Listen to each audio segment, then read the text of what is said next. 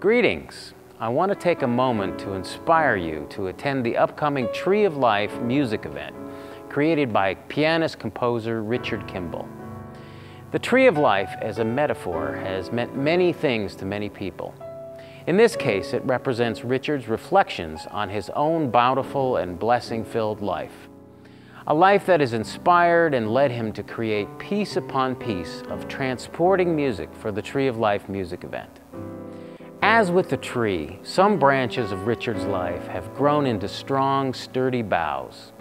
Others have provided shade, shelter, beauty, and comfort for his family and for all of us through his music. The Tree of Life music event is a multisensory expression of the major life passages of birth, childhood, aging, loss, brotherhood, wonder, and sexual love. All inspired by the book Ain't You Got a Right to the Tree of Life by Guy and Candy Carawan.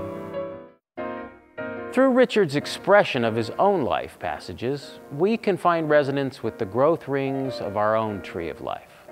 I feel honored to be playing the trumpet solos in the upcoming performance, and joining me will be the 40-voice combination of the Jubilate Choir and members of the Classic Choral Society directed by Janice Kohler.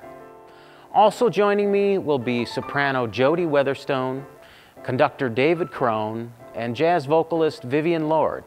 Enhancing all of that will be elegant stage lighting and projected photos curated by John Jordan. All foretelling a rare opportunity to be a part of a musical event that both uplifts and soothes the performer and the audience member alike.